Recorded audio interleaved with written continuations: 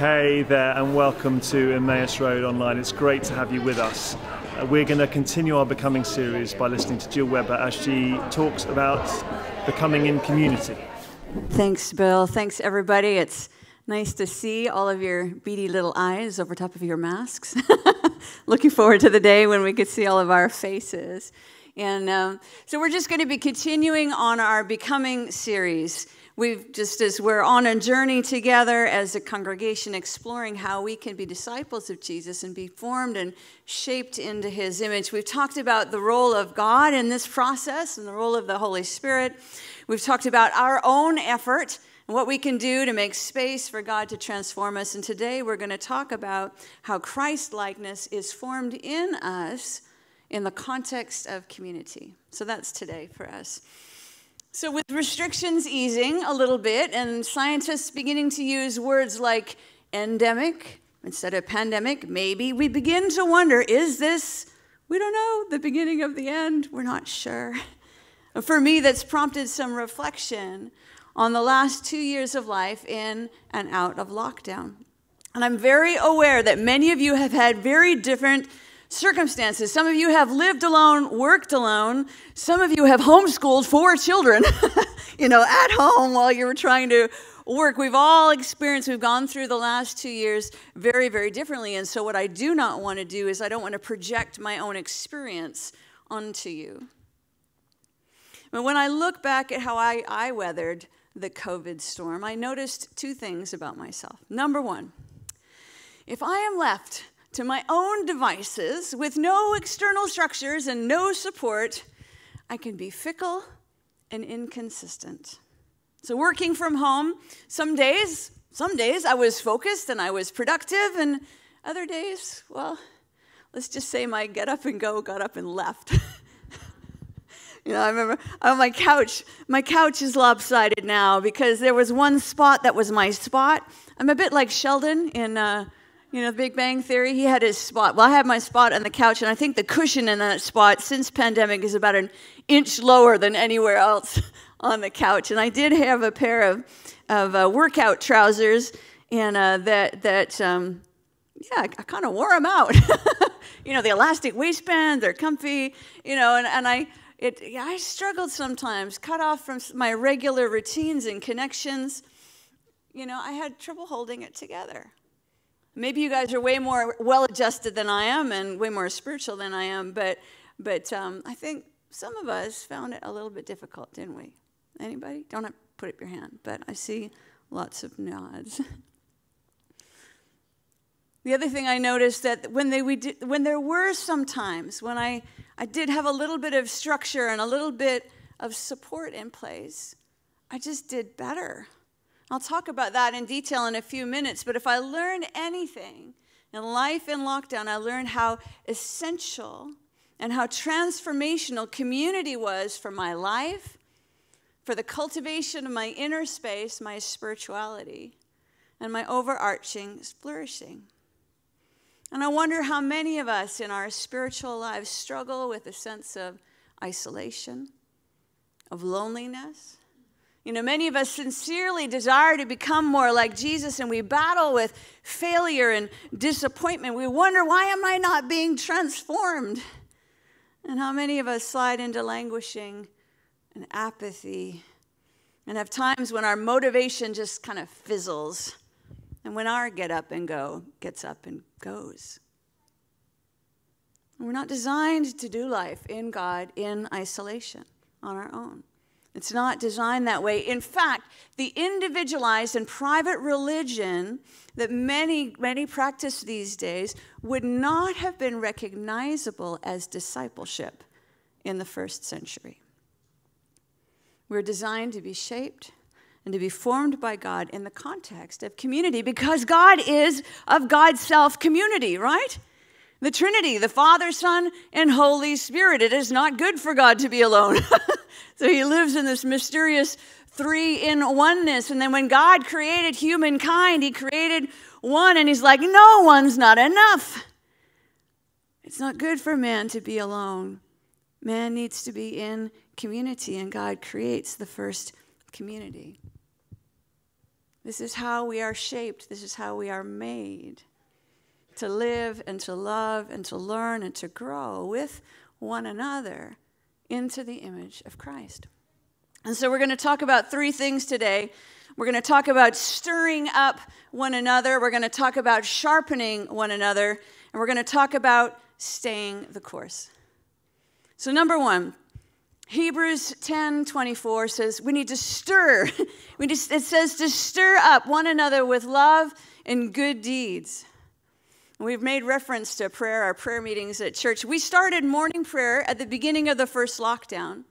We quickly added midday and evening prayers as well. And so every day at 8, I would sign into Zoom. And we'd meet many of you. I have many deep friendships, actually, now. We'd meet many of you in a time of worship and reflecting on the scriptures, praying together for about 40 minutes or so.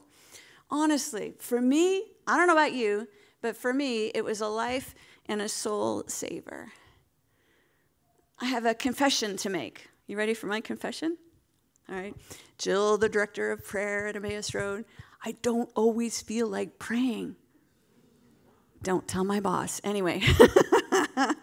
And there were many days when I would just sort of drag myself out of bed with my fingernails and I felt depressed and disheveled and I didn't feel like doing anything, nevertheless praying with people. And I would stumble into the Zoom room, which we called it the upper Zoom. Anyway. And I kind of turn on the screen all bleary-eyed, and it was amazing how all of your prayers and your presence and your faith and your enthusiasm and your endurance and your faithfulness and your love in Jesus carried me day after day. We said right at the beginning, these are not prayer meetings. This is a prayer community. We are a community gathered around the presence of Jesus. And so we laughed together, we cried together, we praised together, we lamented together. We fought the fight to see people through COVID. We won some, we lost some. Day in and day out. And between morning and midday and evening prayers, we've met almost 2,000 times over lockdown. And many of us would argue that it's been transformational, that God has profoundly shaped us in that season of being a community of shared practice. And so I just want to invite Holly to come up just to talk about how God shaped her during this time. Got another microphone here. And because you can't go to that many prayer meetings and look and be the same as at the beginning, hey? All right, tell us about that, Holly. Yeah, so when I first heard about morning prayers, I wanted to start getting a bit of a rhythm in, especially right at the beginning of lockdown. I was like, okay, let's take this as an opportunity. And I started, and I remember like not ever having my screen on because it was 8 a.m. I was like, I'm not going to get up and look pretty for that. So it was just completely like, you know, video wasn't on, and I'd chime in every now and again with a little prayer. And anyway, as time went on, I started seeing other people like kind of like not necessarily getting all dressed up for it, like, you know, sometimes in pajamas. So I was like, okay, I'm just going to stay in my pajamas, but I'm going to put my video on. And as time went on, it actually did just start feeling like family, because, you know, I when I started morning prayers, I was just pregnant, and now obviously my little girl's 1. So like this whole community worked through the whole of my pregnancy, and I even then were telling them about, like, you know, when I went into labour, they were praying for me through my labour, and it was such an amazing community. But for me, there's been 3 really solid things about morning prayers and how it's shaped me, it's how it's changed me. Is the first thing, and actually the Lord has really asked me to bring that into the student ministry, those 3 things. But one thing is that it's consistent. Even when I'm not there, I know it's there. And like, even when I'm not there, I miss it. And I'm like, God, I so should have done morning prayers. But you're there a lot. I am there a lot. A lot. I love it. I absolutely love it. But when I've not done it, I'm like, oh gosh, my whole day just looks different because I haven't gone on there and gone, morning everyone, and chatted about life. But yeah, so it's consistent. Secondly, is that it's safe. It's such a safe space. I don't get the world there. I just get what Jesus wants to do, community, church. It's a safe space for me to be honest about how I'm actually doing. because other people are honest about how they're actually doing. And I've grown in my faith. We do the Bible, we read a Bible passage, at least one Bible passage, but more, every single day. And it's completely transformed my walk, my prayer life. I speak in tongues now more than ever because I've done it so much in morning prayers, and it's really transformed just my whole rhythm. So thank you. Thank you. Well, thank you, Holly, for bringing yourself into the space. We're super excited. Of course, when Holly and Robbie then stepped into the role as our student pastors, we're just like, woo, it feels like that kind of just got birthed out of in the womb of the prayer Zoom, and just really keen to see what God wants to do amongst students at Emmaus. So, yeah, and you know what? It's not just morning prayer. Maybe your community of shared practice is your collective. Right? Maybe it is going on walks with other kids together in the kids program. Whatever your community is, that you're gathered around the presence of Jesus, creating space for transformation. It can and it will change you. And I loved what you said. You talked about consistency and safety, honesty, and discipleship. Yeah, again, around the presence of Jesus. So what we've done it together. We've stirred one another on to love and good deeds. And so what does that look like for you? Well, you could come to morning prayer or midday prayer or evening prayer, any of those times, or, really dig into your collective, whatever that looks like for you in the life of Emmaus. We've got so much going on, so many ways to plug in. Let's stir one another on. Number 2, let's sharpen one another. The scripture that says, Proverbs 27:17, as iron sharpens iron, so one person sharpens another. So I've said this before, but I'm going to say it again. I used to think I was holy, and then I got married. And then I realized I was merely undisturbed. So your spouse, and for those of you who are single, let's say your best friend or your sister or a family member. So I don't want to make this exclusive to marriages because God's at work in all of our primary relationships. Those of you who are married, your spouse is God's number one agent of sanctification in your life. All right? Or your best friend, right? Your boss at work. We get these people who come into your life. And actually, Kirk, my husband's got he's got what he calls a 2-minute speech that can save any marriage. And if he was here, he would do it. He loves sitting down with couples before they get married. And here it is. You ready for it? You get this one for free. He says this, your spouse is going to trigger all of your issues and expose all of your selfishness and all of your bad habits and all of your immaturity. Hallelujah. And that's God's invitation to you into a holier life, to become more like Jesus. I wonder how many relationships, marriages or best friend relationships or sibling relationships and some work relationships could be saved if we carried that framework of understanding. That we sharpen one another, our rough edges and our sparks. Graham Cook says this, I've said it before, I'll say it again. God gave us family to prepare us for our enemies.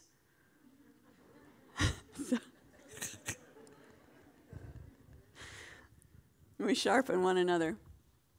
My early days back in Canada, I realized that I was a little bit in danger. And the danger of being a spiritual leader who had a public persona and a private persona, that we're not the same. It's very easy to walk into a room and put on the Pastor Jill face. How are you doing? Great. Praise the Lord. Wonderful. Hallelujah. And I knew I was in danger because I just thought, oh, you know what? I need to be seen and I need to be known, and not just by my family, but I need to be seen and known by people that I'm discipling, that I'm in relationships with on my good days and on my bad days, my bad hair days.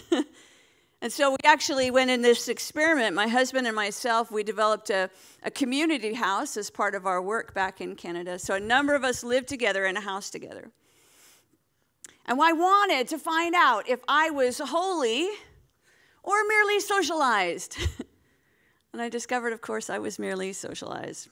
People eat all the peanut butter and anyway, don't replace the toilet roll, loo paper, all of that stuff. But I wanted people to call me on my bad habits and my bad behavior. I wanted to be delivered from a self-referential echo chamber that I kind of fortify and wall myself about by my personal preferences and my preoccupations. And sometimes I've got this big do not disturb sign in front of my life and in front of my heart.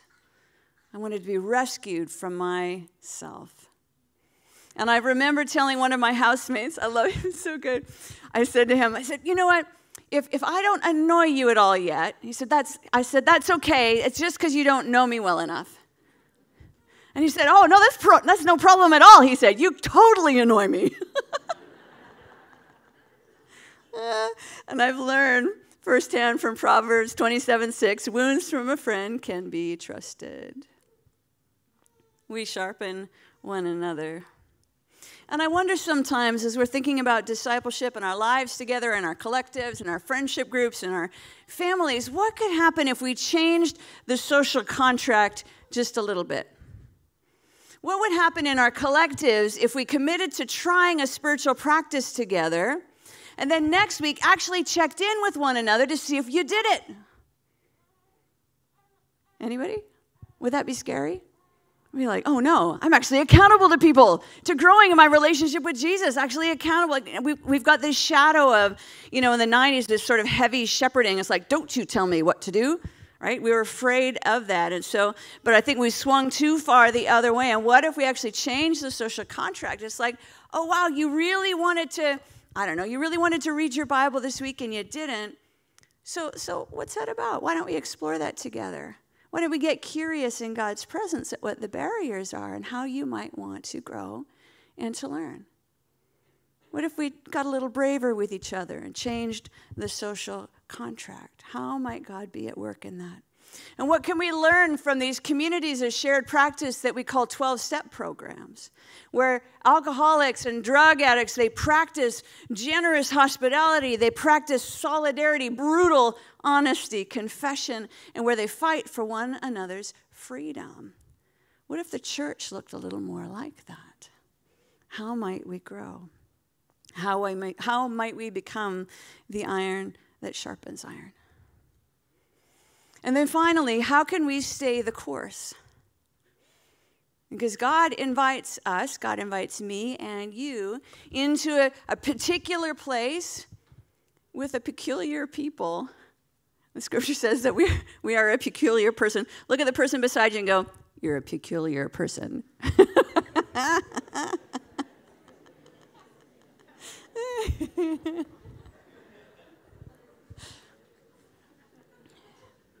So what if God has engineered and orchestrated your current circumstances in order to accomplish his purposes in you and through you? What if God has got you in this particular place with this peculiar people because he's conforming you into the image of Jesus? What if God has you exactly where he wants you? There's a predictable process as we grow in community and as we grow in relationships with each other. First of all, you step into community and everybody's an angel. Oh, they're so wonderful. They love Jesus. They love us. And our friendship groups, our collectives are like, oh, we get along so well. That's so great. I just love it. I can't wait to be there. That's phase one. And then they morph and they change. And then we're into phase two and everybody is a demon. I'm like, oh man, they looked at me funny. I don't know. I sent them a WhatsApp and they didn't send a WhatsApp back in the first 30 seconds. I know they hate me. They didn't even bring donuts to collective. What the heck? So phase two. And then phase three, where we all settle into being mere humans, flawed and with lots of foibles, loved by God and saved by grace, bringing our broken selves before the presence of Jesus in these communities that we belong to. And we find the life of our community there in front of Jesus, amidst one another. Just think about the disciples. Just for 3 years, these guys were stuck with each other. Jesus called them all, and they're like, yeah, this will be great, awesome, I'm going to leave the fish behind. Here I am, Jesus. And then they look around, and there's these stinky, ham-handed fishermen. There's tax collectors, and there's wild-eyed zealots, the yes men and the naysayers, even the betrayers. And they're jockeying for prestige and position, and they're fumbling their way forward into the kingdom. Particular place, a peculiar people, and God's got them exactly where he wants them. Bob Goff says this: love difficult people because you are one of them. But we live in an age of convenience and consumption and instant gratification. We fortify ourselves to preserve our comfort and our autonomy. We want to be undisturbed, if we're honest. And there's an author named Daniel Grothe, and he's got a beautiful book called The Power of Place. He says this: people are great purifiers, but we don't always stay around long enough for that purification to take place. He goes on to say, the fruit of the Spirit does not magically appear. He says, no, we burst forth with patience after suffering long stretches with insufferable people. He says, we become good on the other side of people treating us badly. And we extend love to people who are mean, and we demonstrate self-control as people come at us to vent their anger. This is how the fruit of the Spirit gets developed in us, he says. But here's my caveat, though. I just want to say this clearly. I am not talking about domestic violence in this. I am not talking about exploitation and abuse. And I think it just needs to be said, we need to say this more from the pulpit, that if you or your children are currently in harm's way, then it's okay to be safe. And you could just reach out to any of the town pastors and bring support to you and help extricate you from that situation, right? Just to be clear, that's my caveat. So I'm not talking about that. I'm not talking about abuse and exploitation. I am just talking about the day-to-day rubbing together of regular old sinners doing life together, right? That's how we grow in patience. We get the cranky mother-in-laws. We get, or whatever. God bless all of our mother-in-laws. And Grothe goes on to say, he says, the muck of someone else's immaturity slowly composts and ends up fertilizing faithfulness within us. And over time, the fruit of the Spirit bursts forth in our lives if we stay the course and let that process work its way through. Why is it hard to stay the course? Why do we run? Well, we don't really, anybody here really love conflict? Woo-hoo. No. Yes, I've learned that about you British people. Anyway, so we avoid conflict. It's easier to just cut ties and leave. You just ghost them, right? Just quietly unfriend them off of Facebook. They won't even know that I'm not there anymore. We don't want to do the hard work of having the courageous conversations and working out our difficulties together. We don't want to look in the mirror and see how we're contributing ourselves to the mess.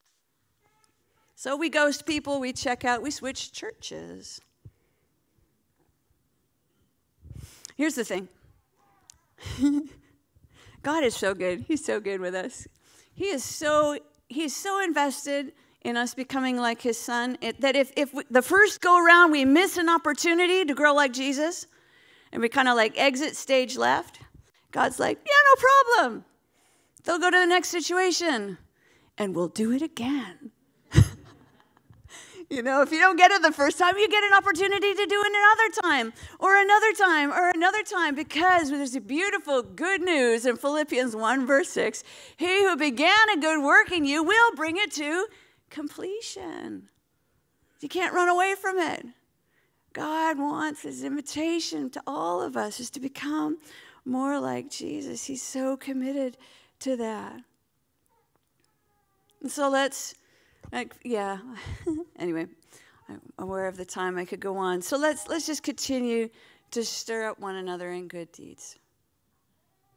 Let's continue to sharpen one another like iron sharpening iron. And let's continue to stay the course. Let's stick with it, guys. Even if it's hard, let's do the work with one another. Because life in community is messy. It's inevitable. You know, that's just the way it is. It's the way it's designed, because it's the way that we are going to learn to die to self and to become more like Jesus. Knowing that in this particular place, with this peculiar people, God has us right where he wants us. Amen.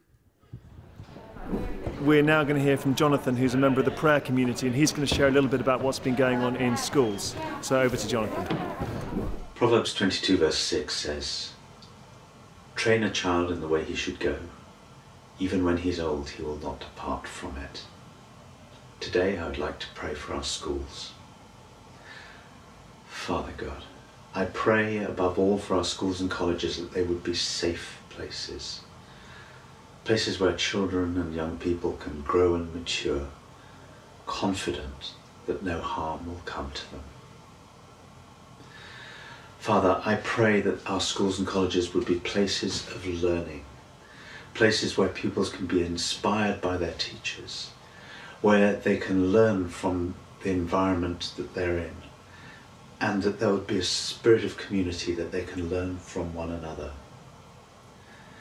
Father, I pray for Christians within schools, both pupils and teachers and administrators, that they would be beacons of light, that together would bring hope and comfort in our schools.